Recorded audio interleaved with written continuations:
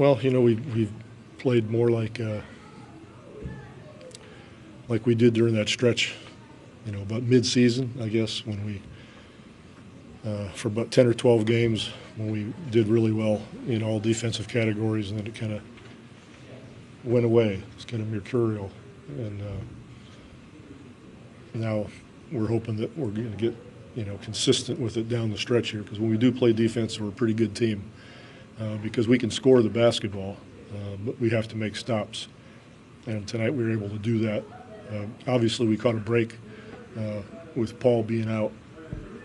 He's a great player and he makes a difference, but our intensity, our energy, our focus was really great, and we had a lot of guys play well. You feel the team is rejuvenated at all being back home after that long road trip? I think they're getting there. We'll take a day off tomorrow and then come in and get ready for Denver on Monday. What do you like about Rudy's performance tonight coming off the bench? I think he's a heck of a scorer and working hard defensively to get better and better.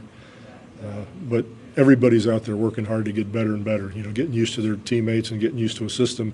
Even though we're down the stretch in the season, it takes a long time with brand new people to get that straight, so that 5 guys are doing it together all at the same time.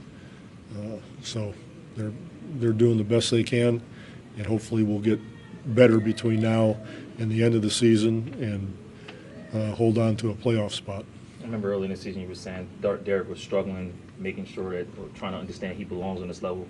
He's out there guarding guys like Kawhi and James. I'd say that he probably has shown he belongs.